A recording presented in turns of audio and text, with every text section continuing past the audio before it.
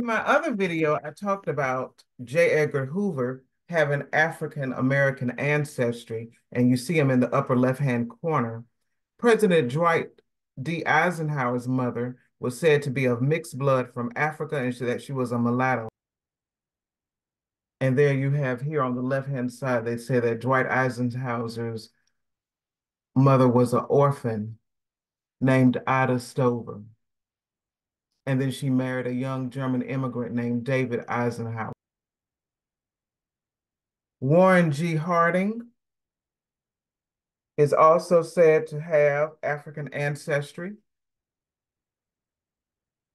They said that his father was a mulatto, 50% black, 50% white. And there's never really no pure 50%.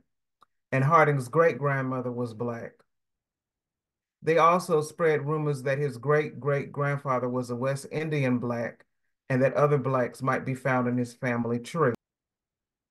A lot of people want to dismiss these rumors, but I always say where there's smoke, there's fire. And his father's name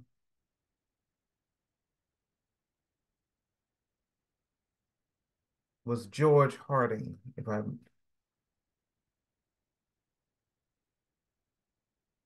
Then, of course, there's always Abraham Lincoln. He's also rumored to have African American ancestry, but I was surprised about this one.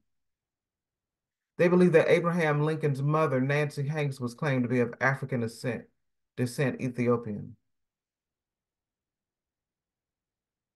They said Lincoln had very dark skin, his cheeks were leathery and saffron colored, and his hair was dark, almost black.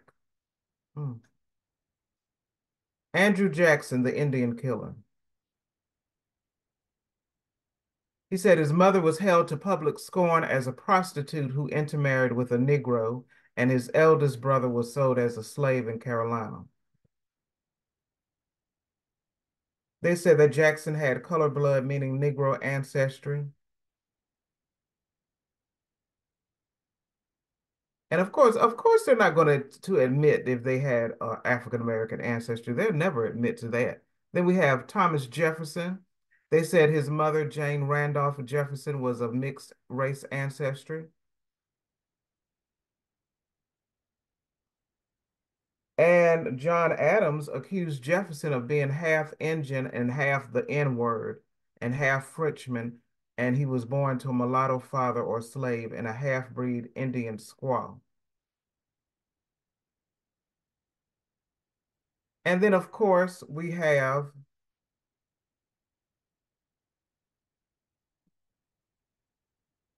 President Calvin Coolidge, who was also said to have a mixed-race family. His mother, Victoria Moore, was claimed to be of a mixed-race family in Vermont. Her surname was derived from Moor, a European term for people of North Africa. And the Moors brought a lot of knowledge and science and math to the Spaniards, and they sailed on Columbus' ship as his navigators, chief navigators who helped him to get to the New World. So these are just some interesting points. Of course, they're going to say it's unsubstantiated because they're not going to claim it. But what bothers me is that African Americans cannot claim their Native American ancestry, and they pretty much have it locked down. You can't use a DNA test. You have to use records from the courthouse, like birth certificates and so forth. And we know that many of our records are lost.